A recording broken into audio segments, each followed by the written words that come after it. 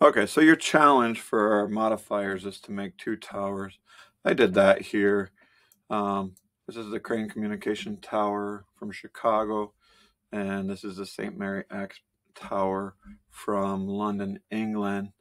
I have those both saved in one file. You can have them in separate files.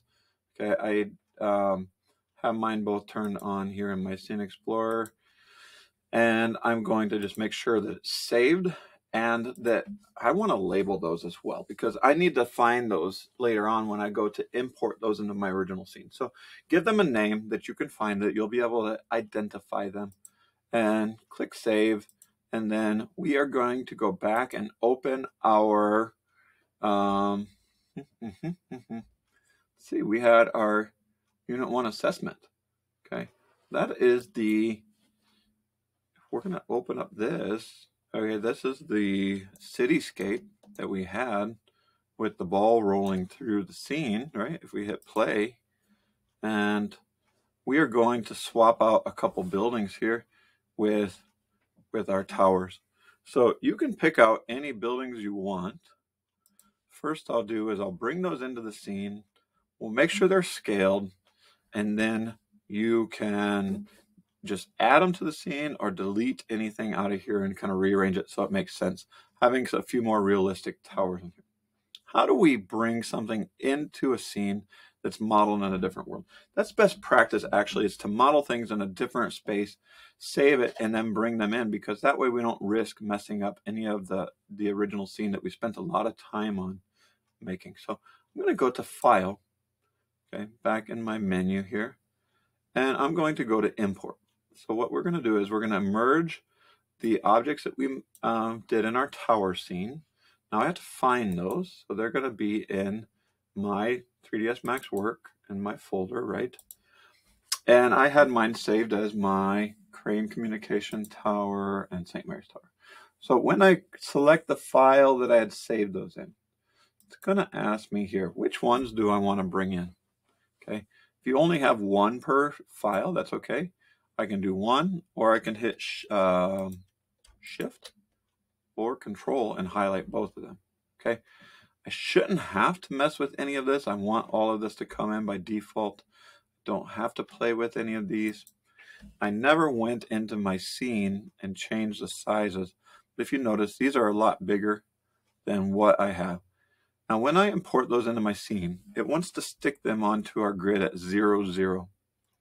While they're still highlighted, both of those are just coming into the scene. I'm going to go up and grab my move tool just so that I can get them out of the middle of my blocking everything. I'm going to grab my move tool, which is W, and we're going to slide this over to the left by grabbing just my X, that might be your Y, whatever, and just get them out of the way.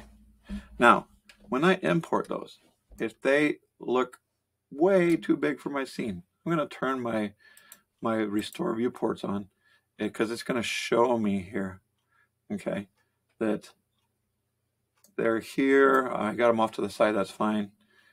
They're not even, they're already way taller than most of my buildings, and they're not even set at the plane. I'm going to scale them, okay? So right now I have them selected with my move tool. Let's go into our scale tool here. It's going to be this, select and uniform scale. Okay, it's the small box with this other dash box around it. When I do that, it's going to give me some options. You'll notice here, I can grab 1, 2, or 3 of my options, X, Y, or Z, to scale just the Y up. Okay, let's try it again. I can scale just the Y up or down. I can do just the X, or I can do just the Y. Okay, I don't want to do that. I want to do all 3 of them together. So I'm going to go in the middle of this scale. I'm going to click, and I'm going to start shrinking them down until visually they are about the right size for my scene. Does that make sense? Okay, in this front view now, do you remember we want to be able to line those up on our plane here on our XYZ coordinate plane. So right now everything is attached to the center of these. Let's go in. I'm going to go back to my move tool.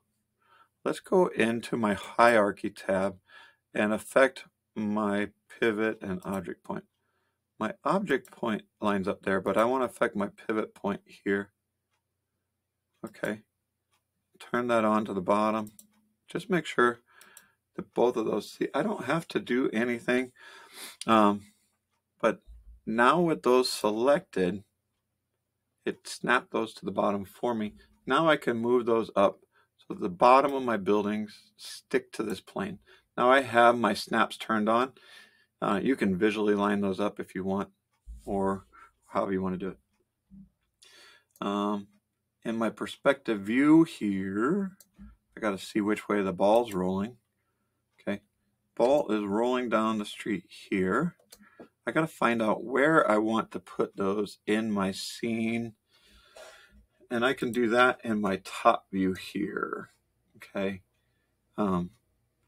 With the buildings that I have here. So I think I'm going to replace this pink building, which isn't that fantastic. I'm going to shut my animation off. I'm going to take this pink building. I don't know which one it is. Here it is. And I'm going to delete it. And in that space, I'm going to click this building and I'm going to slide this over. You're going to do this visually for your own building. Okay. Now I also want to rotate it so that this is kind of fits in the block easier. So while I have that there, I'm going to go up to my rotation tool. I'm going to rotate. Now, how I rotate, this gives me this circular gizmo here. If I grab the red box, it's going to tip it this way. And I can go all different, any different angle on this rotation. I don't want to do that. Control Z. Up next to my snaps, I have angle snaps. Okay, and this is going to let me rotate by specific angles. I'm going to turn this on, but I want to set my angle. See, it looks like I only need to rotate this at a 45-degree angle and it will fit perfectly in my block here. So I'm going to right click on here using my right button on my mouse. And right now it says that when I change my angles and this is turned on, it will snap to 5 degrees at a time. I want to change that to 45. So I just want it to be exactly locked in at 45. I don't want to have any guesswork when I'm doing that. And I'm going to close this. I want to make sure this is highlighted in blue. My shape that I'm rotating, which is this Chicago building here. And I'm going to click on it again so I get my rotation. I want to rotate this ring here and spin at 45 degrees. So I do that, and because I set it at 45-degree taper, it rotated it in at 45. So let's see how that looks here. When I zoom into my scene a little bit, okay, I can make this full-size view here. I might have my scene tip down a little bit and have that roll off. But now I can see this is definitely part of my cityscape. I also want to add this building in. I don't know where I want to add that. So let's see, this building's kind of blocking things. So maybe I can just shuffle things around. I can get this, which one is that? That's this building here. Here's my pen tower. So I'm kind of thinking things backwards.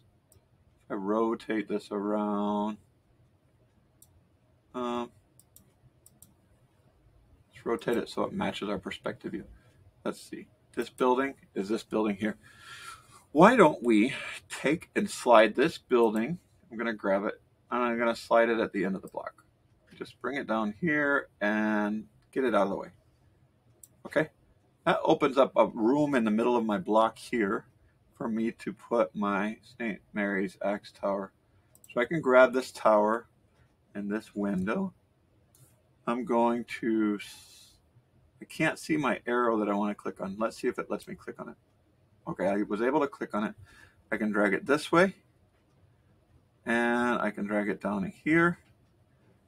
I can put it in my scene right about here. Now, I don't want it on top of these buildings, okay? So I can just take these buildings and slide those. I'm going to turn my snaps off so that they're not really in the way here. And let's just highlight. I'm going to drag and draw a box around these buildings here and slide those back just so they're not on top of each other. Looks like we're covering up this last building. Let's slide that out of the way. Okay, how does this look in my perspective view? Let's open this up, maximize our viewport, and now we have, I'm going to hit play for my animation. I have my ball come down, roll off the scene, and stop. So I'm going to, now that I have those into my scene, I'm going to find an amicable angle here, something that I like. It looks kind of cool, and maybe zoom in a tiny bit more here. I want to be able to see my buildings, show those off so it doesn't look like just a couple boxes here. And let's render this as a preview. First thing off we want to do, remember, save often. So go up to File, Save. Before we do anything, every time you render, you have the potential that it's going to crash your program. Now, we're going to do this as an AVI. So I'm going to go to my preview. We're going to create a preview in this perspective. All right, we're in perspective here. We want it to be the whole time segment. That's okay. We want to save it so we have access to this, but we're going to change the name here. So we're going to go to Output File. We're going to call this Unit 2 Assessment. It did not like me changing that. So let's go back here.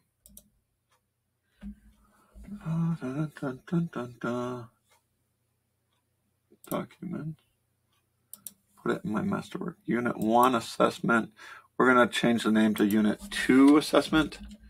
And we want it to be an AVI again. Keep the word preview on there. That's okay. And save. Keep it at high quality. Okay. And go down here. Make sure you're in perspective viewport and click create. It's going to start taking snapshots of my ball coming down. It's doing it one at a time, going across the bottom. Okay, here's our scene. And still taking pictures. That has 100 to do. Once that's finished, it will be saved in my folder, and I can upload that to my Unit 2 assessment. I hope your buildings turned out as good or even better than mine for this exercise.